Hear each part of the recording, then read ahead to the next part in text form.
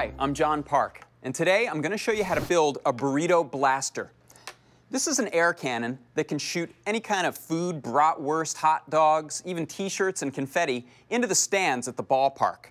Now, you might be familiar with some of its relatives. This is a combustion-powered spud gun right here, and you can launch potatoes, yams, really any kind of starchy tuber at high speeds.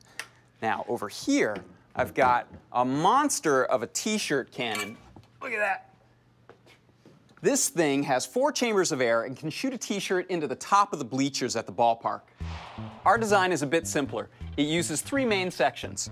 This is the air reservoir. It gets filled with compressed air. Next section is the solenoid valve and trigger. This is what dumps the air into the final section, the barrel. Now the barrel is a muzzle loader, so we'll put the food down the end here and tamp it in with a stick. Let's go ahead and make it. We're going to build our blaster from PVC pipe that you can pick up at the hardware store. First, the air reservoir. This is a 3-inch piece cut to 16 inches in length. That provides enough volume to launch a burrito 50 yards downrange. I've also got a 2-inch piece that I've cut to 3 feet in length for the barrel. And you can cut this with any saw. I used a back saw to get a nice clean cut. Okay, the rest of these parts you can pick up in the plumbing section of the hardware store. Let's put it together. I've got a cap for the end and a threaded adapter. I'll screw that in and place this onto the air pipe. Now I've got a reducer to bring this down to the size of the valve. A little extra pipe there, another reducer, and this is a threaded adapter that'll allow me to screw on a pipe nipple. And it's important to do this dry fitting before you glue everything together so you know it's going to work. Here is the solenoid valve. Screw this on here. And now I've got another pipe nipple on there already. Here's a threaded adapter. And finally, the last reducer to bring me to the diameter of my barrel. Okay, it's all put together. Now let's glue it together. To put together PVC pipe, you use a 2-step process called solvent welding.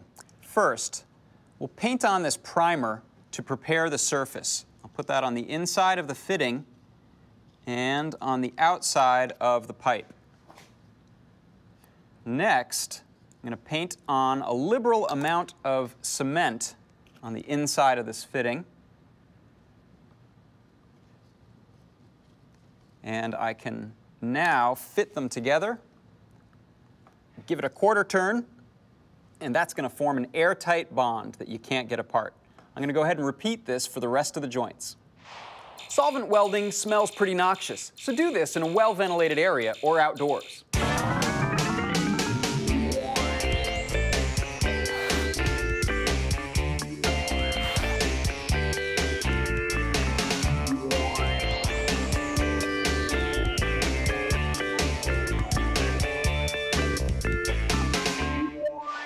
Now I've got my air reservoir and barrel built. It's time to hook up the valve. This is a solenoid valve used in a sprinkler system. You can pick them up at the hardware store for about $20. Here's how it works. When voltage is applied across the leads, this opens. Remove the voltage, valve closes. To connect it to the system, I'm going to use my pipe nipples. And to prevent pressure leaks, I'm going to use pipe thread compound.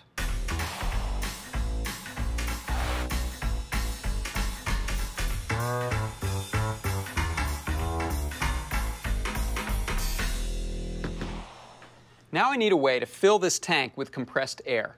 The way to do that is take the end cap, and I've drilled a little hole in there. Let me clamp this into my vise, and now I want to add a tank valve. This is kind of like a bicycle valve, only it has threading on the end. So to put threading in that hole, I get to use my favorite tool, the tap wrench. This allows you to put perfect threads into a hole.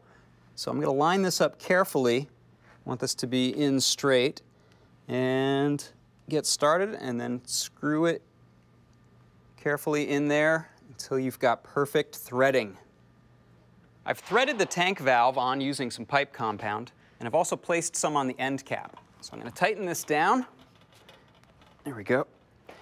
Now, I need a way to shoot this thing. So I've built a trigger circuit using 3 9-volt batteries in series, connected to a safety switch, push button, and finally to the solenoid itself.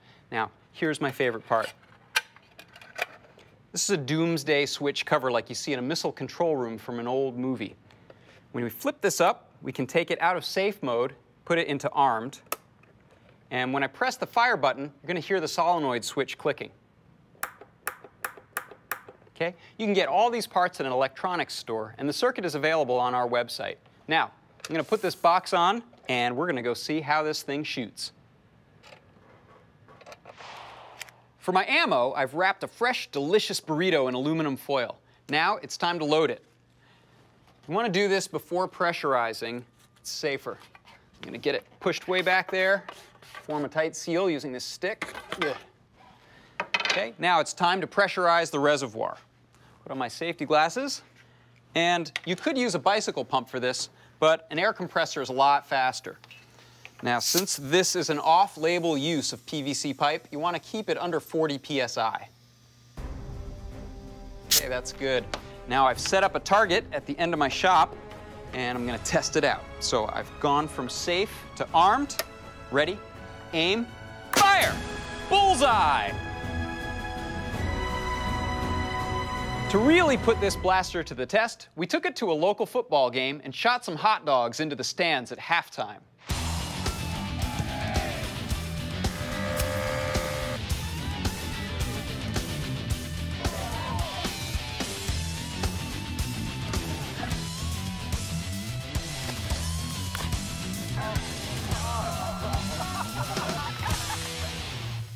Here's one more quick tip. PVC pipe can become brittle as it ages or gets cold, so wrap the reservoir in some duct tape. So go ahead and build your own Burrito Blaster. They're perfect for picnics, ball games, maybe even bridal showers.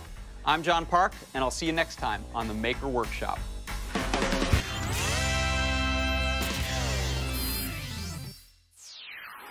Major funding for MAKE is provided by Geek Squad.